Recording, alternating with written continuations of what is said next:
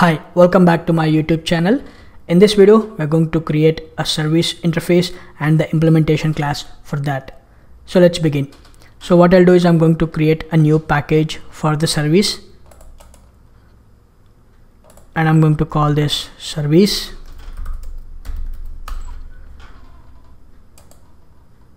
And I'm going to create an interface and I'm going to call this to do service. And I'm going to create a implementation class for that, to do service IMPL. This is going to extend the interface, which is to do service, and click finish. So first of all, I'm going to annotate this with the @service annotation, and inside the to do service I'm going to declare a method which is public void create to do, and this is going to takes the to do DTO as an argument, to do DTO, and I'm going to call this to do.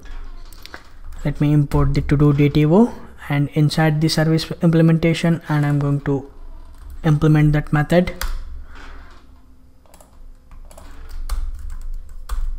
So first of all, I'm going to auto wire the repository private to do repository, and I'm going to call this to do repo. Let me annotate this with the auto wired annotation.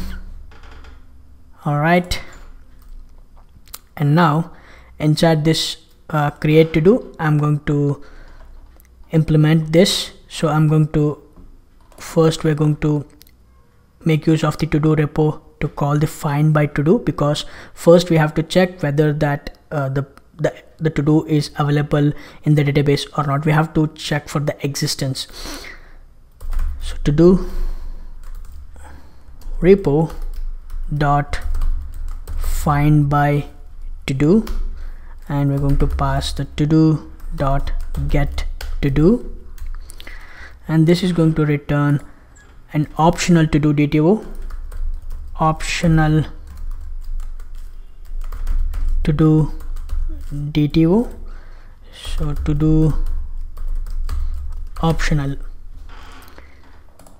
and then let me import the optional as well. We're going to check for the condition. If to do optional dot is present, if it is present, then we know that the user is trying to save the duplicate to do. Like if the user is trying to save that with the already existing to do, so for that we're going to throw an exception, throw new to do collection exception, and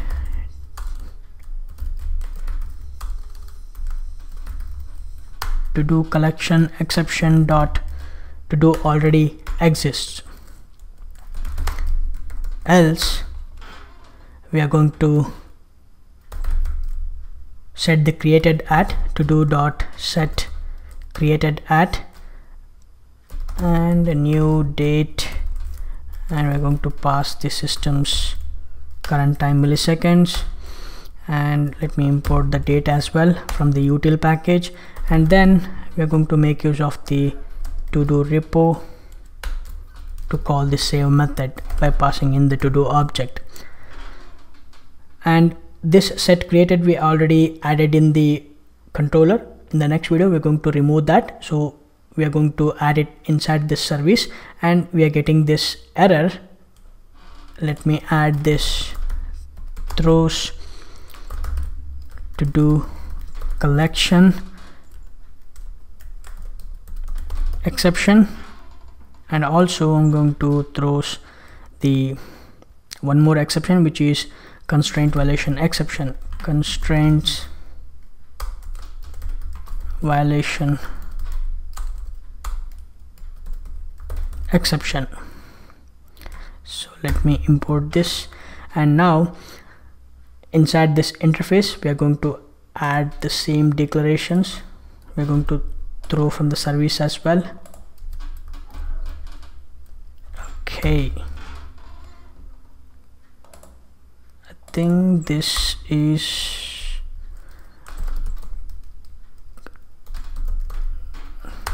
constraint violation exception. All right, so let's copy this and paste it.